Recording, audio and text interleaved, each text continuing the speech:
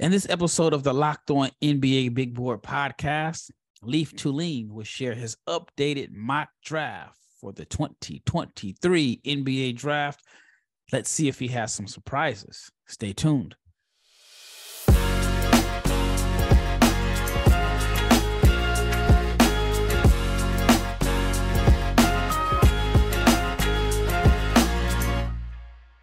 All right, first of all, I'd like to thank each and every person that has made the Locked On NBA Big Board podcast your first listen of the day. I am your host, Rafael Barlowe, the director of scouting for NBA Big Board and the founder of NBA Draft Junkies. And my co-host, Leif Thulin, is the man that watches more college basketball than anyone else. And Leif, you are dropping off your latest big board today. First of all, how's everything going your way? And then when you put this big board together, how much of it was based off of recent play or just the overall play for the entire season? I'm doing all right, a little cooped up with COVID right now. So that's let me live up to the title of watching more basketball than just about anyone around, because that's what I've done the last 4 days, just watch basketball. And it's kind of been fun in a way, but I'm going crazy being inside my room. But other than that, I'm doing well. And to answer your question about whether it's holistic, I try to look at everything from a holistic view. Of course, there's recency bias for every one of us, and there's confirmation bias for, like, if we liked a guy coming out of high school, we may try to, but I try to be as objective as possible, and I try to be as holistic as possible. So yeah, this big board I put together yesterday, and I kind of had been working on a top 20, and then I made up to about 45 spots, and I definitely feel good about my top 20. From 20 to 30 is a log jam. I could spin it a million different ways. And beyond that, I was just kind of compiling names, I think, to be considered around that range. But watching basketball is always fun. Wish it were under different circumstances. All right. Number one, any surprises there? No, Victor Wembanyama all the way. I mean, he's generational, and that's a term that's become overused, but I mean it in the most sincere sense. That you've never seen someone like this. He's regarded as the top prospect since LeBron, or maybe even more highly regarded because he's played professional basketball rather than high school basketball. And no surprise there for me. I'm still impressed. I watched his last game he played, and even without a crazy box score, he played against a true professional team, his former team, and one's filled with French national team players and high level athletes, and he was still the crowning jewel on that basketball court. Yeah, had a game-winning dunk. All right, speaking of game-winning plays, I'm assuming your number two is Scoot Henderson, and he has he's had multiple game-winning or game-tying shots since he's returned from the concussion or nasal industry, or nasal injury. It is late. It is past midnight. We're recording, so forgive me for the errors. All right, so at number 3 and number 4, yours is very similar to mine. You have the Thompson twins, and I know why I have them 3 and 4. Explain why you are higher on the Thompson twins than any of the college prospects. So coming into this year, I'll preface it with this. Coming into this year, I had Amen Thompson number 3. So nothing's changed there for me. I still have Amen Thompson number 3. And I had Osar around 6, but which was pretty commonplace from what a lot of mocks had said and big boards had said. And I was told about Nick Smith and Cam Whitmore. And of course, they didn't play much coming in with different injuries. And then there was Keontae George, and Brandon Miller's certainly been impressive. But I just tried to trust my eyes. I don't know how comparable the competition level is, but I thought about what traits make a good draft pick. And the same traits that make Amen Thompson really awesome are the same for Osar. And I think if a team were to pick him, they could make him their point guard. Like, the main concern is that, like, off ball, what does he present? Because he's not a great shooter. Well, he presents elite athleticism, great defense, an ability to put pressure on the rim, good passer, and he hasn't shown all the passing traits because he's playing the 2 guard. And I think I'm not sold on his shot. I don't want to act like I am, but I think shooting's the easiest tool to fix, and he's got a better looking jump shot than his brother. And his brother, like, has been compared to a 6'7" Ja Morant. So why not? And I'm not saying that's what it'll be necessarily. I'm just tossing out stuff that's been out there. And so why not take someone who's just about as similar as you can make? And I know they're twins, and I know there's differences, But that's my logic. He's got as high a ceiling as anyone. I really think he's got extremely, other than the top two, and I think he's got as high a floor as just about anyone as well. Yeah, I agree. The shooting is concerning to me, especially when you consider Scoot has shown major strides as an improved shooter. And we can say the Thompson twins are pretty much the same as last year. As far as their competition, it's a younger group of guys, even though they had some games this summer where they played like in the basketball tournament and they played some teams overseas. To me, that's a little bit concerning. And then they're on the same team. So you have the two best players, arguably two of the top 5 players in this draft playing on the same team in a league that is pretty young. So that's a little bit of a concern. But if you are thinking like me, as far as just swinging for the fences and guys that probably have the highest upside, I agree with 3 and 4. And not saying that if I disagree that it matters or not, because who am I? But we're on the same page at our top 4. All right, at number 5, who is number 5 on your list? I've got Brandon Miller, number 5. We talked before the season. I was telling you he was kind of my freshman that I had an eye on because of, again, it was traits and size, and positional size is really taken over the NBA right now. You think of a lot of the dynamic wing scorers. They're tall guys who can create from different levels. And we talked about the issue for him entering the season was, man, like, does he rely on taking tough shots? And that was always something we talked about with Banchero and Jason Tatum. And I'm not comparing those two to him directly, but shot making is a skill. And the fact that he can make those means he can hit other shots. People are concerned his jump shot's a little flat. It's not a bit extremely high arcing, but he's proven to be one of the better shooters in the country, much less as a freshman, doing it on a top 4 team on the country as their leading scorer, their best player. And he's able to score when he wants. He scored 36 against Gonzaga against another NBA hopeful and Julian Strother. I don't think he's faultless. I think he's played a few guys with elite athleticism, such as Andre Jackson, Leaky Black, and a few others that have made him have difficult games, and he needs to get stronger around the rim. But I think he's got a higher ceiling than some of the guys that are coming up just behind him in this big board. Yeah, I had him at number 8, and I even wrote down that I could be totally wrong, and this could be something I regret. But this was, it was January, the 1st of January when I released this big board. And I'm really starting to think that, myself included, people are just starting to nitpick too much and focus on what he's not the best at as opposed to what he does really, really well. And if you look at, some of the past drafts, we've seen guys that have been able to score at a high level in college. And there was a lot of focus on, he doesn't do this well, he doesn't do that well. And two guys that kind of come to mind for me are Tatum and Banchero. Not saying he is those guys, but like you said, the things that he does well, which is shoot the ball, should translate to the NBA. So number 5, and like I said, I had him at number 8, but I openly admitted that could be something I regret later on. All right, at number 6, who's number 6?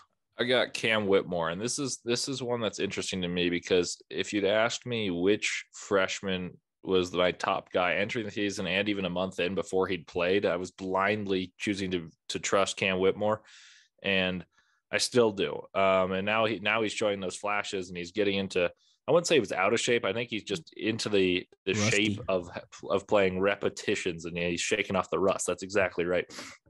And you're seeing the jump shots coming back, his explosiveness going to the rim. They kept harping about how incredible his first step was on the broadcast against Xavier this weekend, where Cam Whitmore was really the shining light in another Nova loss. I think his creation of space has not been awesome, but I just think I have a hard time seeing him fail in the NBA, and he's got those elite traits, and he's still shaking off the rust. So he's a guy that I remain bullish on, and I think his shooting splits will continue to get better, and I think you'll see these takeover moments that he's already displayed glimpses of, and on a larger scale as we get further into Big East play. All right, that is your top 6, and when we return, we'll get 7 through 14. But let's talk about Prize Picks. Prize Picks is daily fantasy made easy. If you're not familiar with Prize Picks, all you have to do is pick 2 to 6 players, and if they would go score more or less than their Prize Picks projection, you can win up to 25 times your money on any entry. There is no competing against other people. It is just you versus the projections available. Prize Picks offers projections on any sport that you watch: NBA, NFL, Major League Baseball, NHL, women and men's college basketball, soccer, esports, and more. And the entries can be made in 60 seconds or less. And it's that easy. It has safe and fast withdrawals, and it is currently operational in over 30 states and Canada. So download the Prize Picks app or go to prizepicks.com to sign up and play daily fantasy sports. If you are a first-time user, you can receive a 100% instant deposit match up to $100 with the promo code Locked On. If you deposit $100, Prize Picks will give you $100. If you deposit $50, Prize Picks will give you $50. So do not forget to enter the promo code Locked On and sign up for instant deposit match up to $100. All right, once again, you are listening to the Locked On NBA Big Board Podcast. This is your host, Rafael Barlowe with Leif Thulin. Leif gave us his top six guys.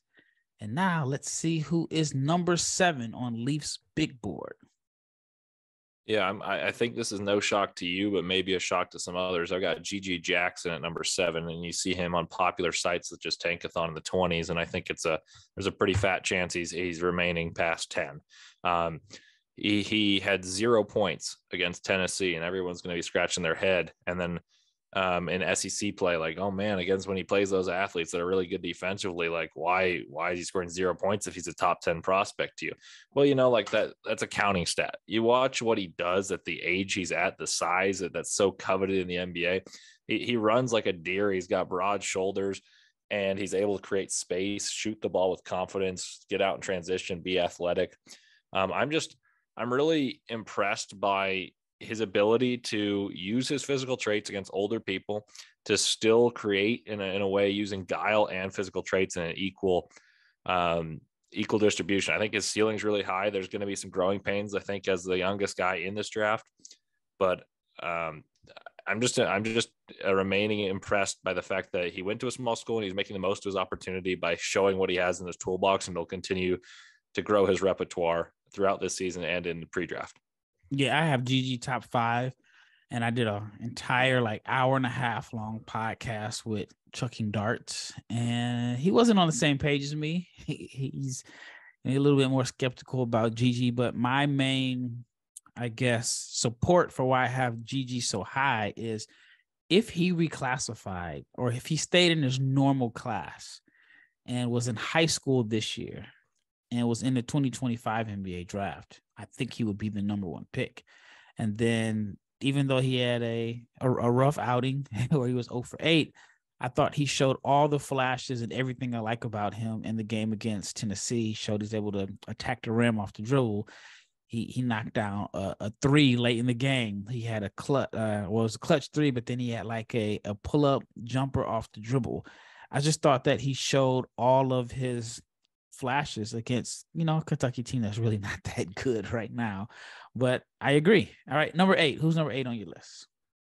So 8 through 11, I was really fighting myself on it, and I think this could change game to game, and that's where the bias comes in. I have Keontae George at 8 right now. Anthony Black was there a couple hours before I made this, so those two are really close. Keontae George at 8, though, is heavily dependent on his shot creation and his just pure scoring ability. I think that Anthony Black may be more ready immediately to come in and play like a supporting cast role. I just think that the star power that could be is more likely to take the path of Keontae George. He obviously is not, Baylor's not at the level that I thought they'd be. They're not at the level that they thought they'd be, but he remains a bright spot. Him and Adam Flagler are playing well and shooting the rock really well. He was a real bright spot against TCU in a game, and Kansas State, where they both lost in close ones. The one thing I have questions about is his defensive intensity that he's shown recently something that's sustainable in the NBA? I don't know, but you're not paying him to be the defensive guy, or else you take Cason Wallace or Anthony Black. You want him to be your star scorer. You've likened him to Jordan Poole. I thought of him as someone similar to Jamal Murray almost. The NBA is at the scoring peaks right now. Like the best offense from, let's see, what was it, 10 years ago would be like the best offense from 10 years ago that was the best at that point ever in offensive rating would be the 18th rated offense today. So offense is at a premium right now. And I think you're going to buy stock while you have it. Yeah, Turquavion was my Jordan Poole comparison. Okay, yeah, that's right. That was right. I was thinking, but Jamal Murray is my comparison. That would be the comparison for Keontae George. I think they play similarly. Yeah, that's fair. Keontae is, I think he's, and I've mentioned it probably multiple times. I don't know if it's either here or the big board. I think some of the concerns that people had about him coming into the season, whether or not he was a playmaker and could he defend, I think he's done a good job of answering those questions. I think the jump shot is going to eventually start clicking. We've seen glimpses of what he can do, but I think he has helped himself with the passing. And I heard on the broadcast, he leads the team in charges. And so for a guy that wasn't coming into the season known as a good defender, now it's kind of like the red flag people had for him leading the team in charges has I think helped him out. All right. Who's number 9? Is it one of the DFW guards between Anthony Black and Casey Wallace? I got Anthony Black right there. Okay. These guys are all tied up in an 8 through 11. It's a pretty close race. Anthony Black is someone that I was low on entering the year. And my theory was that his half-court athleticism was deceptive. Like it was being overrated because I'd see all these highlights of him dunking in transition. I'm like, well, of course he can. He's 6'8", and he wasn't a good shooter coming in. He didn't have this reputation. And then I just saw how he impacted winning for Arkansas. Like this team's got given a tough deck of cards because Trayvon Brazile goes out for the year with a torn ACL. Nick Smith's got a knee injury and he's been out. And Anthony Black was dealt that hand early on and showed his ability to take over a game in Maui and was really wheeling Arkansas to wins where they didn't have great chemistry. They had good talent, but he was the connecting piece and the star at the same time. That was something that really impressed me. His defense is impressive. He's got great positional size. I buy him as a passer. I think his shooting is getting better to a point where at 6'8" that he can be a respectable shooter because his low release won't be bothered because he's that tall. And I think he can play the 1, 2, and 3 defensively and maybe 2 of those 3 on offense and in the NBA. And I really love people that have the intangibles that lead to winning with high ceilings and obviously a high floor with that same comparison in mind. So, yeah, I've fallen in love with Anthony Black. And that may be a surprise to some that I have him higher than his teammate, Nick Smith. Yeah, we had talked about him. It wasn't before the season. It was probably after maybe the first few games. And we both were like, see, I'm not as high on Anthony Black. I knew I was right. And then after that was right before the Creighton game. I remember this conversation very well. Actually, I think it was before the Louisville game. No, you're right. It was. We knew they were going to beat Louisville, so at least I was going to play basketball, and I was like, you know what, I'm going to turn this off. Like I seen enough, and I was going to go watch on Synergy, and then we started texting like, man, we're wrong. Yeah, he's definitely changed my thought, and I know on an article that I wrote. And I wrote it based off of what I like about each prospect. And the thing that I liked about Anthony Black was that I was wrong about him. And I like him over, at the same time, I like him better than I like Dyson Daniels. And Dyson Daniels went, 7th or 8th? I think 8th. Yeah. And so Anthony Black could easily go number 8. All right. At number 10, I guess we kind of hinted at it. Casey Wallace. Yeah, I've got Casey Wallace, number 10, Nick Smith, number 11. And once again, 8 through 11 is the top. Casey Wallace, he's a guy that I think is a bright spot on a team with kind of a gloomy vibe about them. They just lost to South Carolina at Rupp Arena, but Casey Wallace has been consistent. He's shot the ball better than anyone had anticipated. I think his 3-point shooting will go down and his free throw percentage will go up. So it'll be kind of regression of the mean in both aspects. Defensively, he's one of the best players in this draft, regardless of position. He'll be an impact defender right away. He'll be able to knock down open shots. He'll be a contributing winning basketball player with an extremely high floor whose ceiling is higher than people anticipated coming in. I think his well-roundedness is something that people should value around this 10th pick. How can he contribute to winning? As a Jazz fan, I'd be perfectly happy taking him around where the Jazz are picking. I think there's people that may be looking for the swing for the fences, but you've made this analogy. All coaches want him. The GMs may be looking to make a splash hit, and maybe that's the guy. That's why I have Anthony Black over Casey Wallace, because I think he's got a little higher potential and he does a lot of similar things. But I think Casey Wallace is the safer of those two. I could see that. I could definitely see that. I mean, I think if he ends up being Drew Holiday, like people believe he will be? And then what is, your best case scenario for Anthony Black? I can see both sides of the coin. All right, that wraps up your top 10. All right, when we return, we'll start at number 11. Let's talk about Bet Online, because that is your number one source for betting info, stats, news, and analysis. You can get the latest odds and trends for every professional and amateur league out there, from pro football to basketball.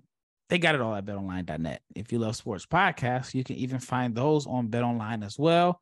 It is the fastest and the easiest way to get your betting info. So head to the website today and use your mobile device to learn more. Bet Online, it is where the game starts. All right, last segment. So far, we've only been able to get 10 guys. Who's number 11 on your list? Number 11's Nick Smith. And this is someone that has as much potential to move up in this order for me as anyone. But when I watched Arkansas, the guy who stood out on the tape was Anthony Black. And for Nick Smith, the way to make his case as being a top 10 pick is being someone dynamic with the ball in his hands. And when he had the ball in his hands, I didn't think he was particularly dynamic. I think he thrived more as someone off the ball who according to Synergy, was just about as good as it gets as for a freshman shooting catch and shoots. And that's not exactly what I'm buying him to be. He doesn't blow by you to get to all the way to the rack. He's got good touch around the rim, shooting floaters and push shots. And as someone who doesn't have the speed to get to the rim for myself, I love a good floater. But that's not something I want in my lead guard that I'm taking in the top 10 of the draft. So I'm a little lower on him, and also the knee stuff. I tend not to be super into the injuries, because like a guy like AJ Griffin for me was top 5, top 6. Even though he had a lot of knee injuries coming in, I just think it's something to be wary of. So you don't believe in, if you were a GM, you would pay much attention to the medicals? That's not exactly what I'm saying, but I'm saying for the big board, I'm basing it off on the talent I'm seeing. I'll listen to the evaluations if I were the GM. That matters a little more if I'm picking for a certain team. All right, how much have you factored in rust for Nick Smith? I mean, we're talking about a guy that has a knee injury that's I think he's only limited to 5 games, really 3 full games. He had one game we played like 7 minutes or something like that. And then another game, the last game he played, he didn't complete it. So he really only have a 3-game sample size. And we're talking about a guy that missed the first 5 or 6 games. So are you factoring in any rust into why you have him at number 11? I think I've been a little bit overcritical of him. And this is something I meant to mention before the podcast, that this is one I wasn't confident in where I had him. I was just going off what I've seen. And that's why I think he's got the most potential to move up of anyone in the lottery, I should say, just because he could show me something once he's fully healthy, if he's fully healthy, that I just hadn't seen, and the burst is there. And that's one of my main criticisms, is he's lacked a burst. And for someone who's going to be a lead guard, who's good at getting to the rim, puts this pressure by making floaters and making defenders help and touches the paint and creates, that's something you need. So I'm being a little overly critical on him. I'm aware of that. It's just hard for me to, when I watch the tape, be like, well, I got to rank him based off high school reputation over a guy like Anthony Black that I've flipped my switch on and been like, man, he's really impressed me, contrary to what I had coming out of high school for him.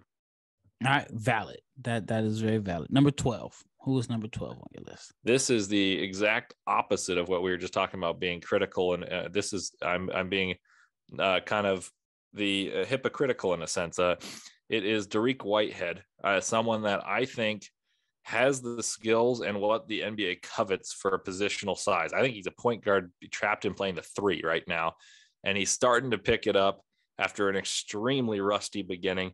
And I think that Duke, while it has the glamour, the luxury, that the allure for him that recruited him there, wasn't a great fit for his personnel style that he'll display at the NBA level.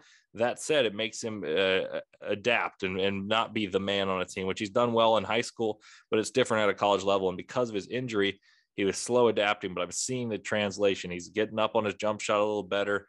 And I think the creation skills are something that have yet to be displayed, which is something I'm banking on for him to make the lottery pick worthwhile. So do you think he is a lead guard in the NBA? And if so, are there any concerns about his foot speed and ability to get to the rim? Because I know you mentioned a little bit with Nick Smith.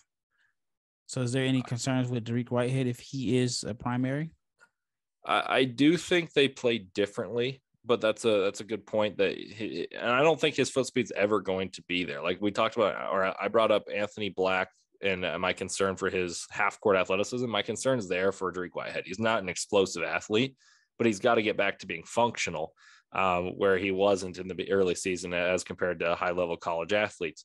I think he's good at creating in the sense that he can create for himself, taking advantage of smartly of like height advantages, size advantages, can shoot the ball, can put the ball in dribble. He's very well oiled. He's been well trained, and he's multifaceted.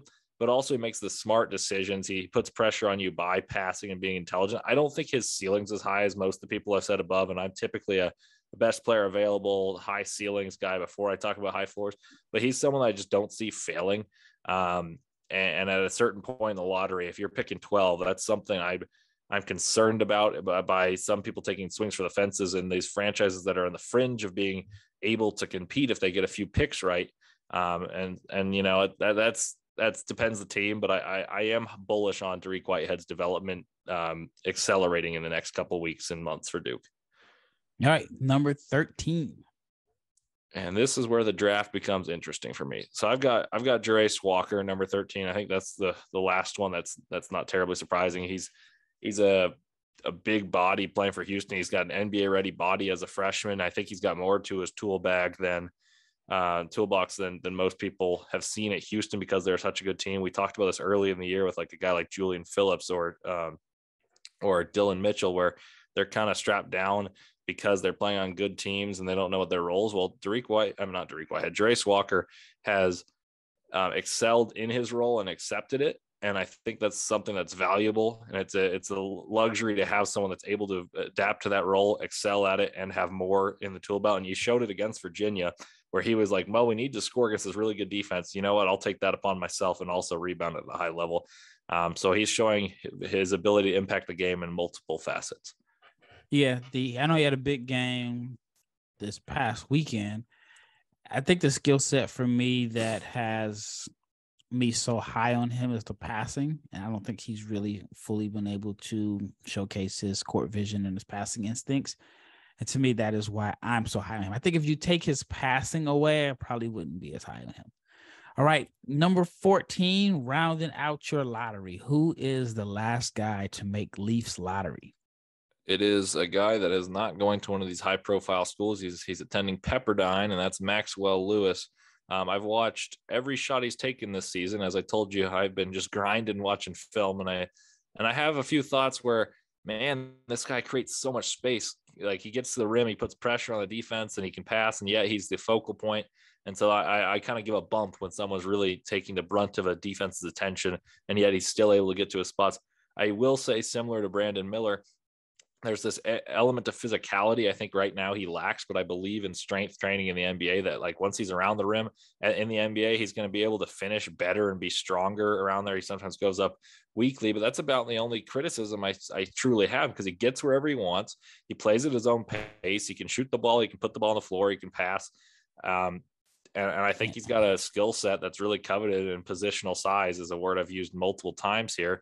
And right now, he's kind of heliocentric at Pepperdine with good players on a NBA team. He'll blend right in and really impact winning at a high level with upside to be someone that is one of your core building blocks.